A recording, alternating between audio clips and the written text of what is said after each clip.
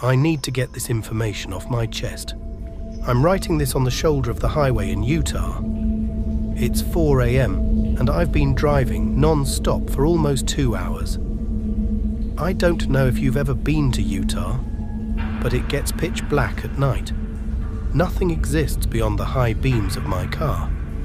Well, at least from what I can perceive. I know something's out there, but I'm getting ahead of myself. I was backpacking through Zion National Park. This fantastic place where the canyon walls are a deep sunset red and pine trees grow straight out of the rocks. Even in my delirium, I can still appreciate the beauty of it. My trip wasn't anything serious, just a 3-day turnaround trip spanning about 30 miles in total. I don't see that many people around this time of year, aside from the occasional day hiker. Most tend to stay out during the winter due to cold weather, snow, and the risk of flash floods brought on from the rainy season. I, however, thrive in isolation. The fewer people around make it easier for me to appreciate the park and all its natural beauty. For the uninitiated, backpacking is a challenging activity that most people don't dare to try, which is unfortunate. I feel like people come the most alive when they push themselves to do these kinds of things. And as cheesy as it sounds, you really do experience some magic when you're this far removed from the city and our modern luxuries. I could go on about the ecosystems that have never encountered human contact and how it feels to step into a truly wild world. But I'd be talking out of my ass. Because after today, I realized I genuinely have no idea of what's living in those woods, or any area not lived in by people. It was my second night. After 2 long days of walking in a straight line and slowly pacing myself and exploring, I set up my tent and got ready to hurry back to my car. As much as I love the outdoors, nothing can compete with the sensation of hot fast food after several days of roughing it. As I ate my military rations, I was already imagining the cheeseburgers I'd be eating the following day.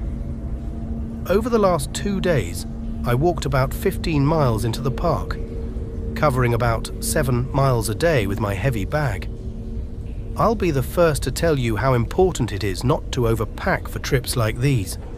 Every pound makes a difference when you're carrying it through the brush. Even short excursions can be challenging if your bag is too heavy. Fortunately, I learned from my previous trips and kept my pack to around 35 pounds. After my meal of powdered lasagna and a candy bar was finished, I poked at the hot coals in my makeshift fire pit. I also packed a camp stove to cook with. But when you go camping, you have to make a campfire. It's an unofficial rule that everyone follows. There's something about being in the wilderness at night that triggers a subconscious instinct in us to build a fire and illuminate the dark. Our ancestors used this instinct daily to survive, and it became embedded in our DNA. Tonight, this instinct kept me alive. As my fire began to shrink, my desire for sleep began to increase. When you're in the woods with no technology, the oppressive darkness brought on by night naturally makes you drowsy. I was getting ready to stand up and put out my fire when I suddenly noticed the sensation that I was being watched. The feeling washed over me, and after identifying it, I realized there were no sounds in the woods around me. Even in winter, you can hear noises from the non-hibernating critters. But all I could hear was the wind rustling through the trees above me, and see the gaps between branches barely illuminated by the light of a crescent moon. At the time, it felt like a better idea to build my fire back up. I could always put it out later after all, and this was my last night in the woods, so I could spare using extra materials. As I put my remaining wood in the fire, I thought I heard something in the tree line. I had set up my tent in a small clearing, no larger than 15 feet. It was just big enough for me to put my tent in the center and have about 10 feet on all sides. So whatever I was hearing was incredibly close to me, and even with my medium-sized campfire, I couldn't see anything outside of the clearing. A couple of times, I heard rustling in the leaves. I would shine my spotlight in the direction of the noise, but all I would ever see were the same piles of dead leaves that cover the forest floor everywhere else in the winter. I didn't smell blood or rot or anything you usually read about in ghost stories. I genuinely had no idea at all what was moving around my camp, and I think that was more unnerving. I just know that something was circling my shelter, but wouldn't walk into the clearing. This isn't entirely unexpected after all. Zion is home to many different species of animals, including coyotes, foxes, and mountain lions. My worst fear at this moment would be to have a cougar in my camp. Not the fun kind in this case. I sat back in front of the fire after patrolling my site's perimeter and found a red flower right in front of where I sat before. Now I know this may seem insignificant to the uninitiated, but finding a flower like this in the middle of January was entirely out of place. And stranger still, I had no memory of seeing this flower from the previous 3 hours of sitting by the fire. I studied it closely, noting that it was indeed rooted to the earth. It hadn't been placed on the ground, it must have already been here, and I just didn't notice.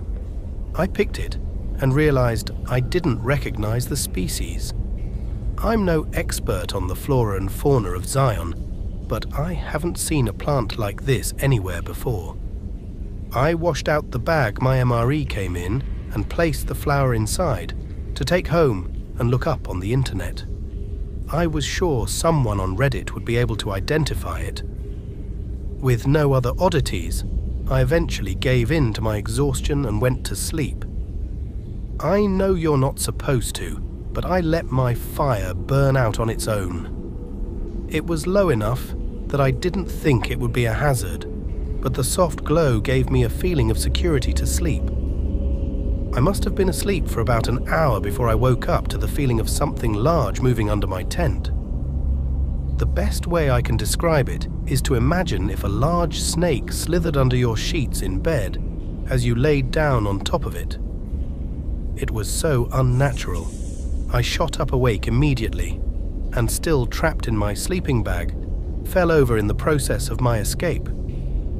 Turning on my light and aiming it at the floor, revealed that something was moving under the thin material of my tent's floor, inspecting the warm spot where I was sleeping. My mind was racing as I began to theorize what it could possibly be. Maybe it was a skunk that was getting too nosy for its own good, or maybe it really was a snake. But I couldn't think of a species of snake in Utah that could be thicker than my arm. Also, again, snakes aren't usually active in the middle of winter, especially in the dark of night.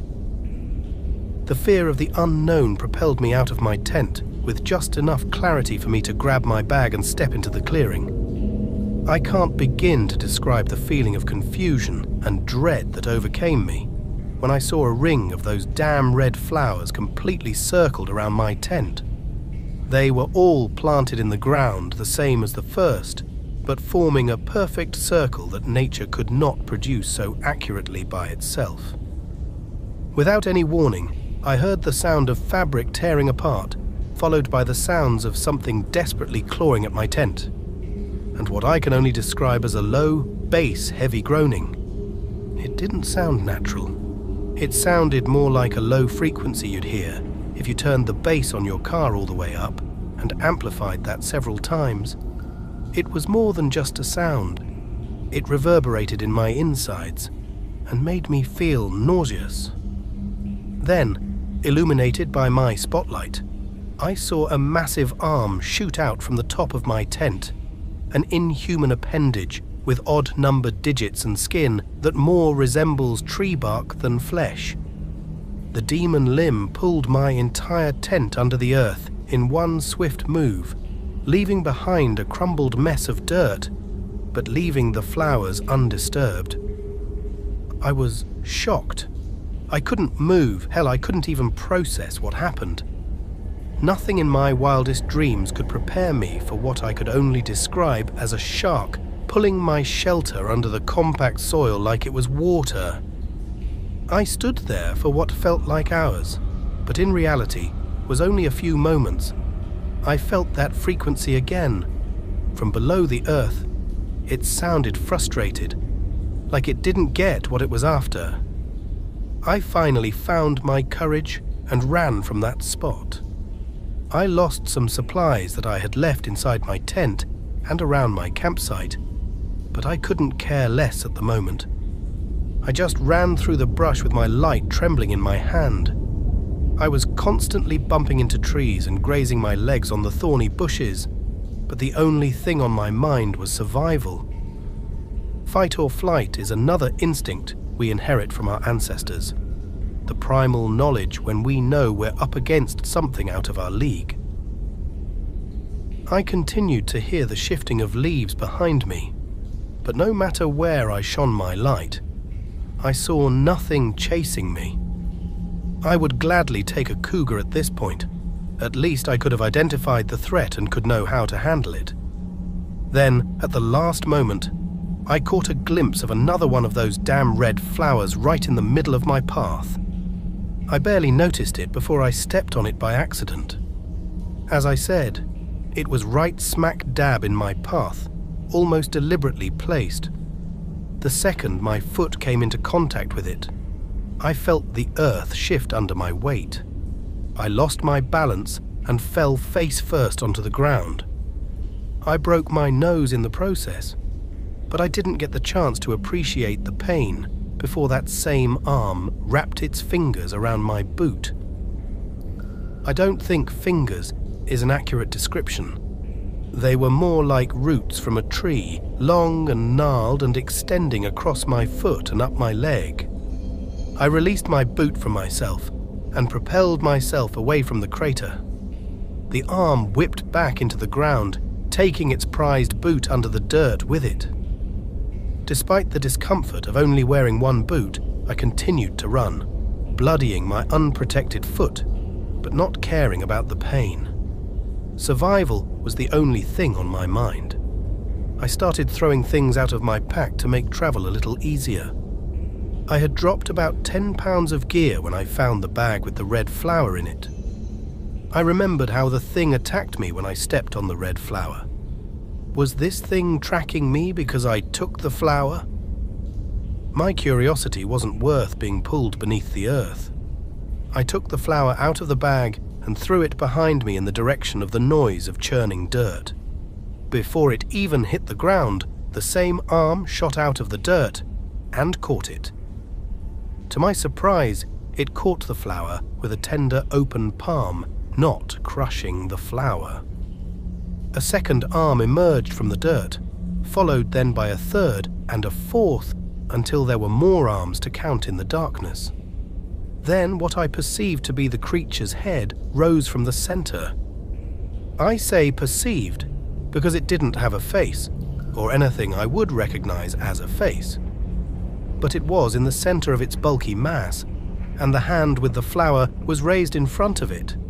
In complete contrast to its behavior up until now, it delicately nurtured the flower, applying some kind of ointment to the bottom of the stem where I had cut it out, and planting it in the ground.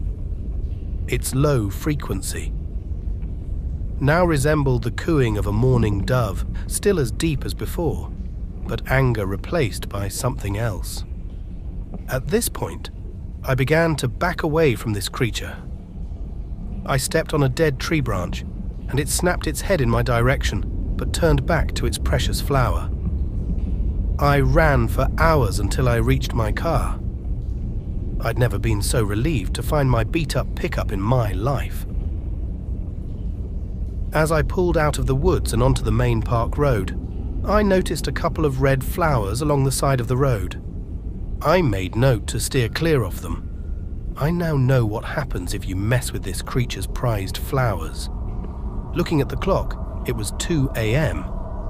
The sun must have set around 5 p.m. the day before. I had covered 15 miles on foot in that time, and I was still on edge. The ranger station was closed for the night. The lights of the building turned off as I sped by.